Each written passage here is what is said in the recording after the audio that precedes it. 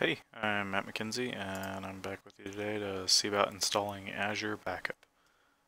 So first things first, we're going to go to portal.azure.com, log in with our Microsoft account. Next we'll go in and create, well, I guess first things first, you'll go to subscriptions, make sure you've got a subscription in place. I've got a pay-as-you-go account, so I just have that as my subscription. You'll create a resource group next to put everything in. So if we go to resource groups, I went ahead and created an Azure backup test, and it is in US East if I'm not mistaken. And so it's there, and then once you're there you get the recovery vault, and then you go to backup, and we're doing an on-premise server, so it's going to be a little bit different than having the server actually in Azure. So we're going to do on-premise, and we're just going to do files and folders and system state. This would be, hey, I don't have a SQL, I don't have VMs, I don't have SharePoint or Exchange, and so we're going to do just file folders, system state, so a real basic backup. And so we'll do prepare infrastructure, and we'll download the agent. And the agent is the Mars agent installer.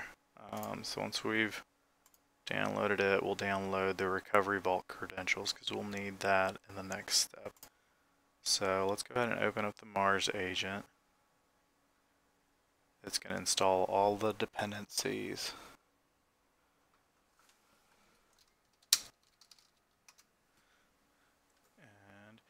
And your scratch location, if you end up having a ton of files, you might end up setting one of the larger disks to be your scratch cache location, because it's going to need at least 5% for the backup data. So we'll go ahead and do next. We don't have a proxy, so we'll do next again. We do want it to keep up to date with Windows, and click install. And it's going to install the dependencies real quick.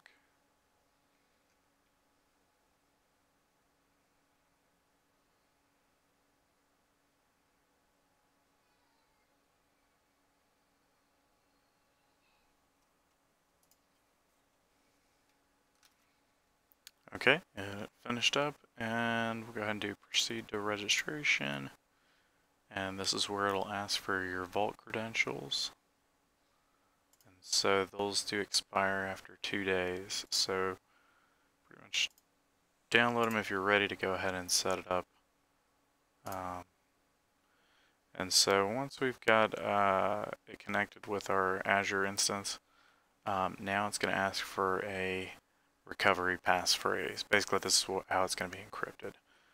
So you have to do 16 characters minimum. You can always generate your own. You can always make your own. I would probably advise to make your own. That way, hopefully, it's easier to remember.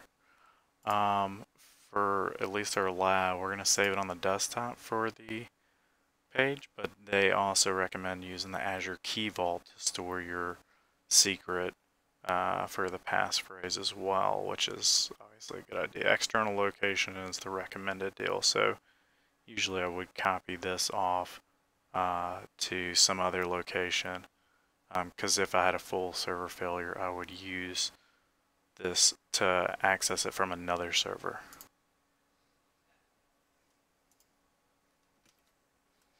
Alright, and here's the warning it says about the passphrase. Hey, you're storing it locally. If your server fails, you can't actually get a biggest issue, ransomware attacks. So we'll go ahead and continue. And then it's going to register the server.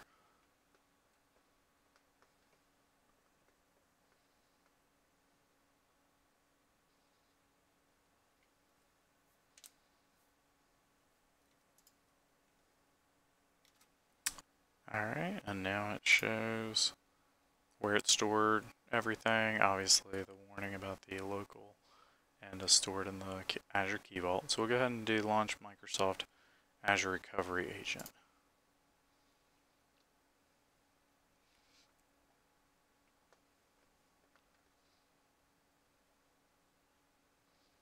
Okay, and a few things you can do in here.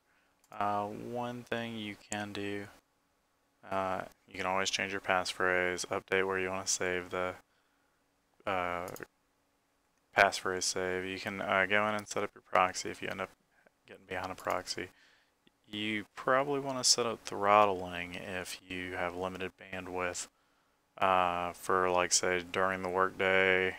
You know, you don't want to load running, you know, say if you only got 20 megs, you don't want it running over 10 megs during the day so that people aren't like, hey, why is my internet so slow? So you can do that under change properties. Then to set up your backup, you'll get a schedule backup. And we'll go ahead and choose the items we want to back up. We want to back up the system state. And we back up the C drive. I don't really want to do everything. But we'll go in here and we'll say, hey, you know I've got, this is a DC, so we need to go ahead and back up. What's this file for one?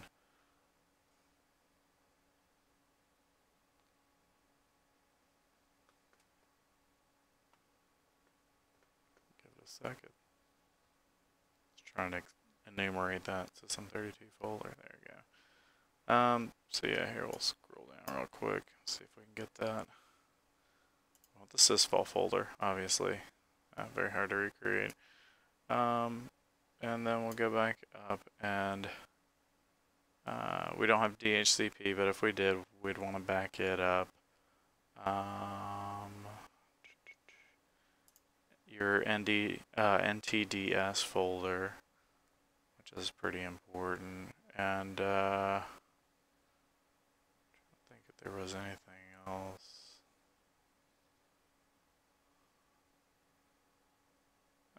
Can't hurt to back up DNS, that's always a good thing.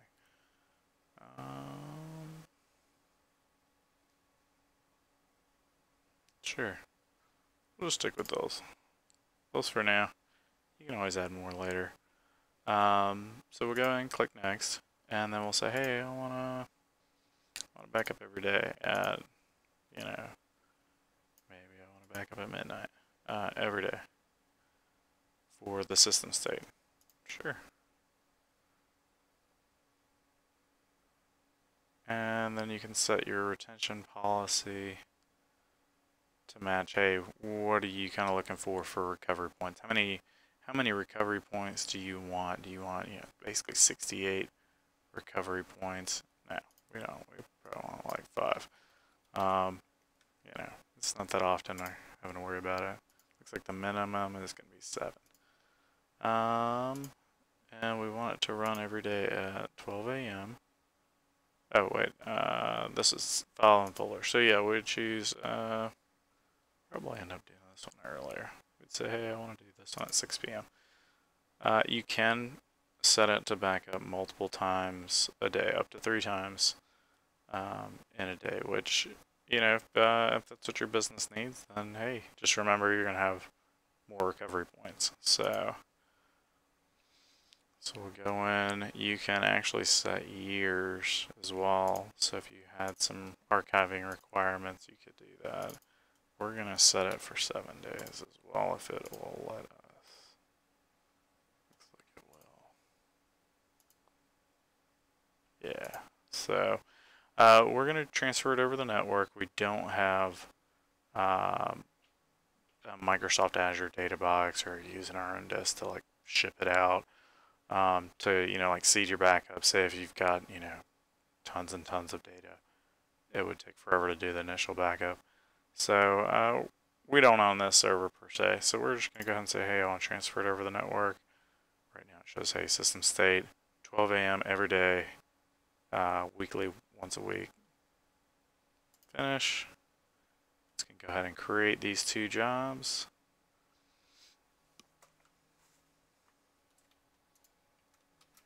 Okay, so it ended up creating the 2 jobs. And now we'll go ahead and go to backup now. We'll say, hey, I want to back up the files and folders. It'll say, hey, it's going to retain this copy for a month. And we go ahead and say backup. And you can watch the progress. It'll show a job over here. While we're waiting, we'll pop back over to Azure and go back to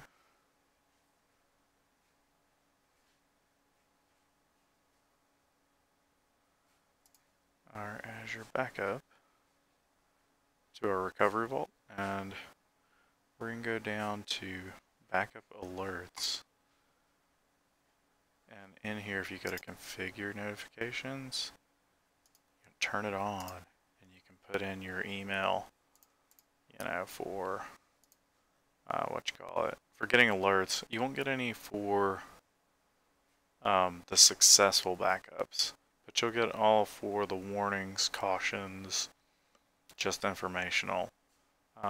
So this is where you would go to do it. You'd save it. You can have multiple people in it. I don't know if they actually gave a true limit. Typically, I've only put like 3 or 4 people in here. So you could set up a distribution group, put it in here too. And once you save that, then they'll get updates every time it backs up, and if it has an error. And so we'll go ahead and discard it because we don't care about notifications on here. This job finished, and so we were successful there. And you can always go back and look at a job to see the status. If it's got a gray icon instead, it could mean it's in the middle of doing that job. We can try it out here on system state.